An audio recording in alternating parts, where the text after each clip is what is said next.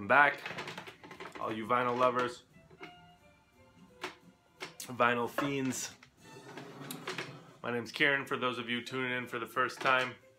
It's been a while since I've been able to get behind the camera. As usual, bought way too many records and I'm way behind in showing them to you guys.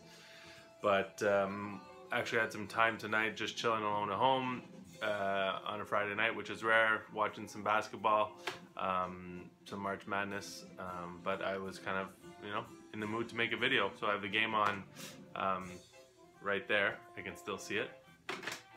But yeah, thought I would just share what is in my new arrival stack here, having a little IPA. This is only the second video I've made with this background. I'm usually behind my, with the turntable behind me. So this is, I have two of these 5x1s, which is all jazz. And then here is kind of my overflow section, which has become kind of divided up into different categories so I could fit the rest of the stuff. But so I divided it up. I've never really shared how my collection, you know, jazz A to Z, soul A to Z, rock A to Z. It's pretty much what I got. I have like a few reggae records, but what I've done here, this is all my Indian navigation right here, separated. All my Strata East, about half this. All my BYG. This is all Blue Note up until this Blue Note book. Not all my Blue Notes, some of them are still in there. I'm not really as sure with the Blue Note how to categorize them, because, like, I don't know, the really old, you know, original ones, I don't love just having them thrown in with everything else. But then once you get into the later 60s and 70s stuff, I'd kind of rather have it per artist as opposed to by label. I've separated Muse, pulled out here. This is all Muse. This little stack is all my Canadian jazz on RCI.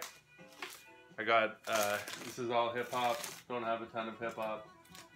Those are all mainstream records, like mainstream, the jazz label.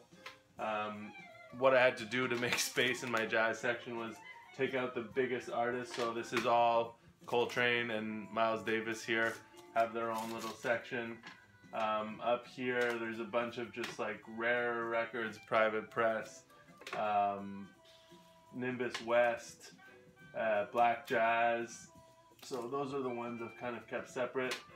Small little Brazilian section, small little world section, numeral group, blues. There's some CTI and kudu down at the bottom. So yeah, that's kind of how it goes over there. Okay, I'm gonna quickly, well, as quick as I can, rip through. Not gonna go into, you know, I never do. I usually just show what I got into crazy depth about the record, but some classics that I'd just been wanting and some kind of stuff more unknown to me and maybe to you guys. But this was last weekend. Picked this up. Cannonball Adderley Quintet, Country Preacher, live at Operation Breadbasket. One of those great 70s Cannonball records that I didn't have. I'm still missing, you know, there's still a couple that I want, mainly one, I think. But yeah, I didn't have this, and this is like a brand new looking copy. As you can see, I really hope Villanova doesn't lose this game.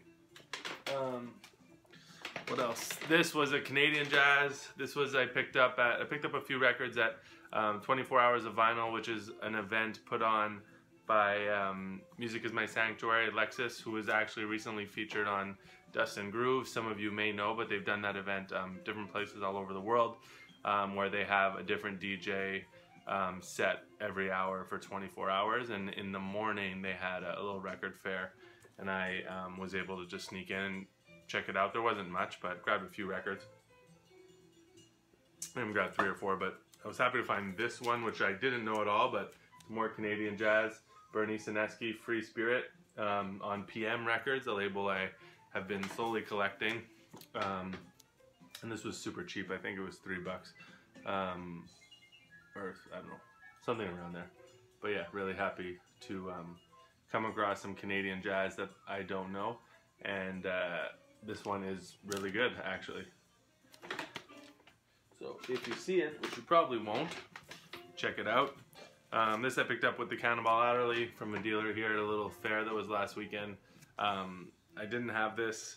My Goal is Beyond on Douglas. This is, well, it's a Canadian pressing, which is on Columbia.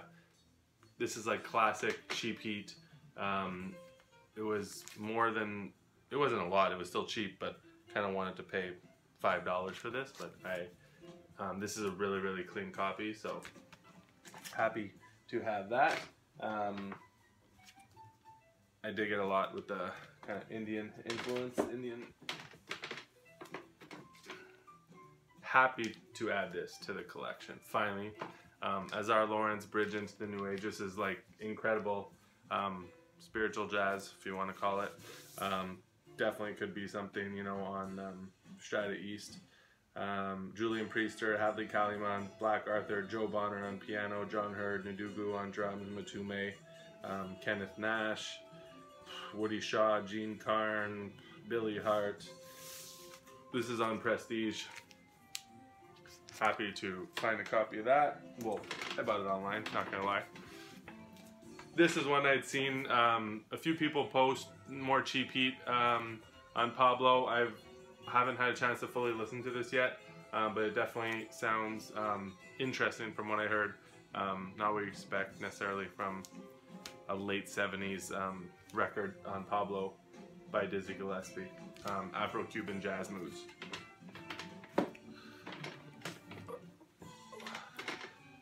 This is my first Terumasa Hino record that I picked up. This was at a little spot I'd never been to. I was in an area of town that I don't go to too often, which is kind of weird because I go all over town, but anyway. And I just Googled like record stores in that area, and this little used, tiny little store happened to be a block away from me. I was not expecting to find anything, but I found, I bought 3 records there. This being the least exciting one for me, but not because it's not exciting, but I just didn't expect to find anything there. Anyway, this, I really enjoyed this on Enya, my first Hino record. The first track, Alone, Alone, Alone, 14-minute jam, was my favorite. Adding more black jazz to the collection.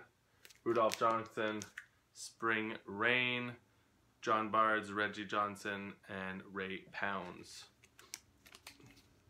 Really, really enjoyed this, actually.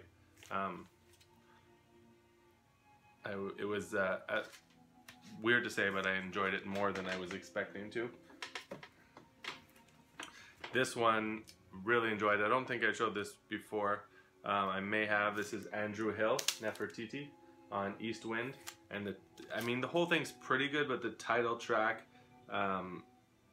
is amazing. Oh, well, personally, I love it, and that's the one that's available on YouTube. This is the first record that I picked up on East Wind. This I just picked up last weekend. This is Clifford Jordan Quartet, Spellbound. This one's not in the best shape. It sounds great actually, but there's some, you know, edge wear. Some splits, edge wear. Cover's not in great shape. The front looks pretty nice, decent, but it's an original mono pressing on Riverside. So I left this there, and then the next day I went back to check something out, and I grabbed it. I felt bad the night after leaving it there. I probably won't come across another copy of this locally. This was a big find for me. Record that I didn't think should be hard to find, but I had never come across, and it's obviously not super common anymore, but Milestone, Johnny Hammond, Gears, not a super rare collectible label, but a very sought after record. You got the ringware there, but copy's in great shape, so very happy to find this. Mizell Brothers production. I'd never listened to it actually. I was kind of waiting until I found a copy, and I'm glad I did. Killer jazz funk, and just as good in my opinion, and one that I had never heard anyone talk about, but my local store had online for a while, but it was just crazy expensive for me. And then I got them to lower the price to a price that I thought was fair. This is Tyrone Washington Do Right on Blue Labor Records from the early 70s, and this is, to me, a jazz funk monster. I really, really recommend this. You check this out. Fire. Oof. Another record I picked up last week. The same thing. Well, same thing as in locally on Discogs, and got them to give me a bit of a better price. But it had been there because it had been there for a long time. And this is Conflict, Jimmy Wood Sextet, featuring Elvin Jones. And this is one, I mean, I expected it to be good, but I really enjoyed this once I put it on the table. Mid-60s, I guess post-bop, really intense. Elvin Jones is doing his thing on this. Jimmy Woods did not release many records as a leader. Two, not sure. This is another one I picked up from that 24 Hours of Vinyl. Just a record you don't see around here. Just classic 70s soul funk record. Jimmy Castor Bunch samples. This is a Spanish pressing of this Freddie Hubbard record, The Artistry of Freddie Hubbard, so it's from '66. So it's not an original US pressing, unfortunately, but been wanting this record. You know, I collect Impulse, not all Impulse, but you know, titles like these ones I definitely do. So was happy to get this, and kind of interesting to have a Spanish Impulse pressing. You know, have a lot of US originals, Canadian originals, so have a Spanish one. For the life of me, can't figure out the details on pressings for these records. It's not an original, but it's, I guess, some type of 70s pressings. But I have another record on this label, and same thing, it's just not. Can't figure it out. So if anyone knows, I mean, even on Discogs, it's not specifically clear in terms of order of release or anything, but this is Roscoe Mitchell, Sextet Sound. Love this cover, absolutely love it. And this is, you know, it's a 70s pressing of some kind, but can't tell you, no, I don't think this is not a first pressing. Intense free jazz. This one I definitely need to sit with. I put it on when I first got it, and then a friend arrived, and I didn't think it was appropriate to continue listening once he was there. So I need to sit with this when the time is right, when the girlfriend's not home. This was a find, like, whew, really enjoyed this record. It was a discovery for me. Discovered a new label. Now I've seen there's some other records on this label that I do want. And this was just a random walk into a record store here that doesn't really have much. I've bought stuff there over the years, but they don't have anything new coming in. It's mostly used books, and they have quite a few records, but the turnover is very slow. And I don't know where this came from, but this is Billy Higgins once more on Red Record, which is an Italian label, and this record is incredible. I really enjoyed this, and this is in great shape. So what I did is I just, you know, got together a bunch of books that I didn't really need anymore, and a few records, and some CDs. So traded for this, and really happy. If you see this, if you come across it, definitely recommend this Billy Higgins record from, I want to say early 80s. It might be late, like 79 or early 80s. Doesn't say on here.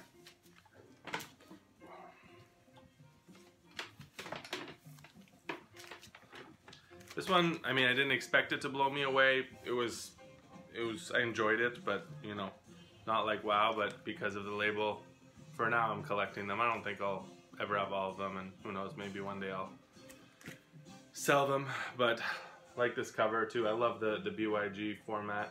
So this is Anthony Braxton. Anthony Braxton doing Anthony Braxton things, but this one's not like too heavy, too crazy actually. My cousin, who I lived with for 4 years in university, is the biggest Sam Cooke fan known to man, and I'm not exaggerating when I say that. So I inherited some of that. I enjoy his music. I really like his gospel stuff. And then this is one of the albums that I really enjoy, and I came across this original Canadian pressing, which, you know, this is not a common record at all. Well, not these days anyways. This is Night Beat, and very different than the rest of the stuff I'm showing, but I really enjoy this Sam Cooke record.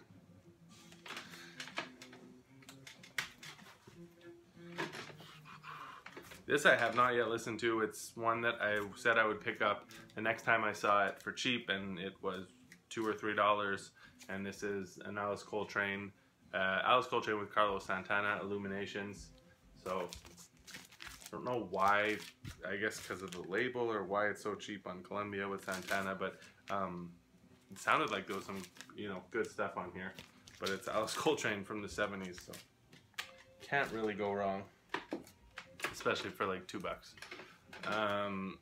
Another black jazz. So I haven't got a new Strata East record in a long time. I don't remember the last time I got one, but it's been 6 months. I don't think since the summer that I've gotten a new Strata East record. And for a while before that, I was picking up quite a few Strata East records online, and even finding some locally. But I've kind of hit a wall, mostly because they're really pricey, and they're not popping up locally. Not that they do ever often, but now I had no black jazz for the longest time, and now I'm kind of slowly filling in the black jazz catalog, which is, I think, half. I think it's even less than half of what the Strata East one is, but slowly filling these. This one's good. This was from my man Tom. Thank you, Tom. Appreciate it. So yeah, but still a lot of the big ones to go. I think my favorite is still the two Awakening ones. Oh, Villanova struggling, down by 6 in the second half. This is one of the ones I found in that random shop where I didn't expect to find anything, which was also a bookstore. Archie Shepp, Fire Music, original U.S. press, mono pressing. So I have a lot of Archie Shepp records. I don't know how many, but probably 20, close to that. There's still a few of those 60s Archie Shepp on impulse that I don't have. Another BYG, AACM, Reese and the Smooth Ones, number 29. Another one that I need to sit with a bit more, but I listened to it through once and enjoyed it. This, I really enjoyed it.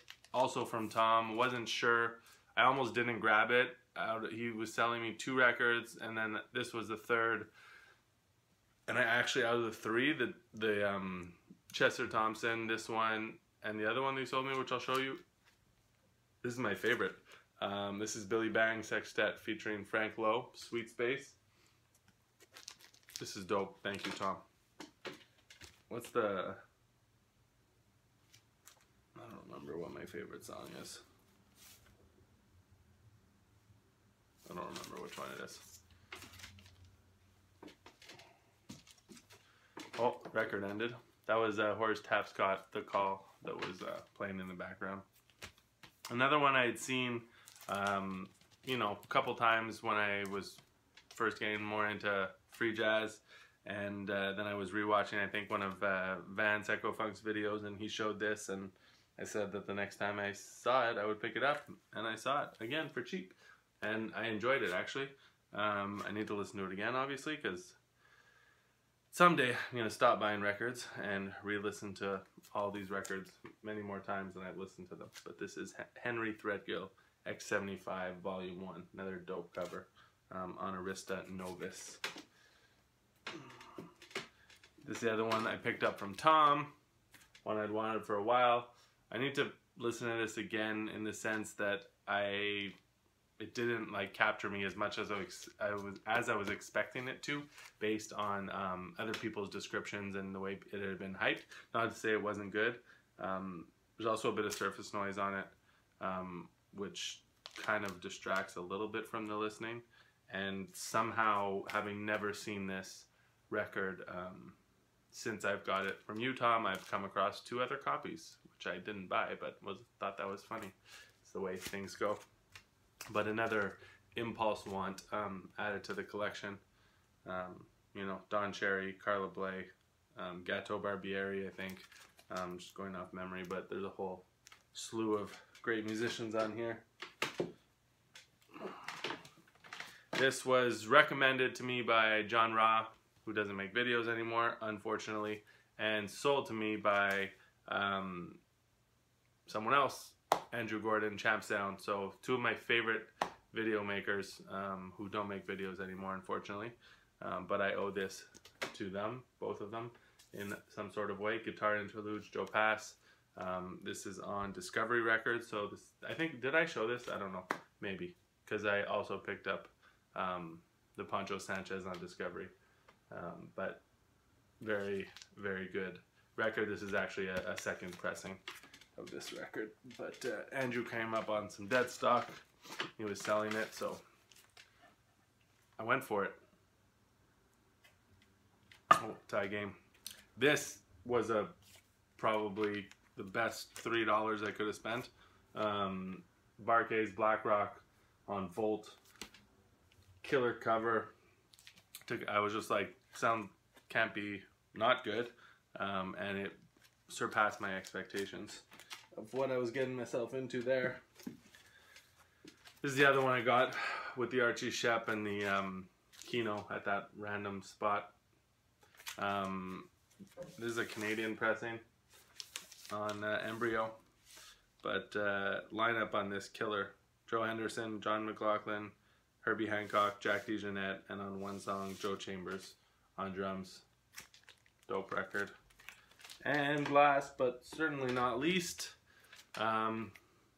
Jimmy Smith, Root Down. Seen a bunch of people posting this, and grabbed myself a copy locally here.